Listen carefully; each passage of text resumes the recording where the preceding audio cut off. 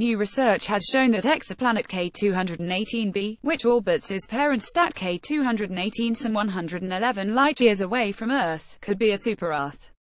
While figuring that out, they also chanced upon the discovery that another exoplanet also orbits the same star.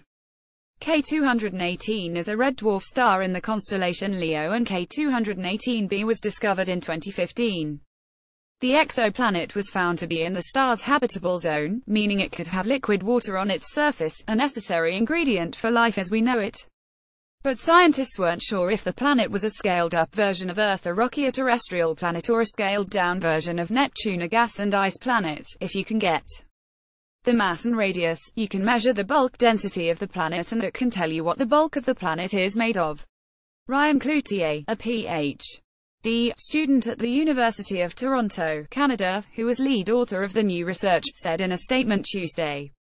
To do that, Cloutier and his fellow researchers used data from the high-accuracy radial velocity planet searcher on the European Southern Observatory's 3.6-meter telescope in La Silla Observatory, Chile. By measuring the radial velocities of stars, which can be influenced by the presence of planets around those stars, HARPS can allow for the detection of the planets around the stars. The researchers surmise that k2-18b has a mass between 6 and 10 times that of Earth, making it either mostly rocky with a small gaseous atmosphere or a mostly water planet with a thick layer of ice on top. With the current data, we can't distinguish between those two possibilities, Cloutier said.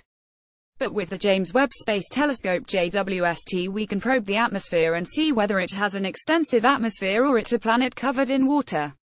Researchers at the Center for Planetary Sciences have found that k2-18b could very well be a scaled-up version of Earth. They also discovered it has a neighbor.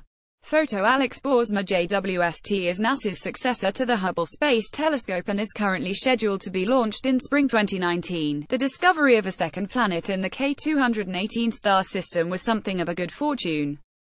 In addition to two regular signals, one every 39 days from the star's rotation and the other every 33 days from the planet's orbit, the researchers found a third signal occurring every 9 days. When we first threw the data on the table, we were trying to figure out what it was.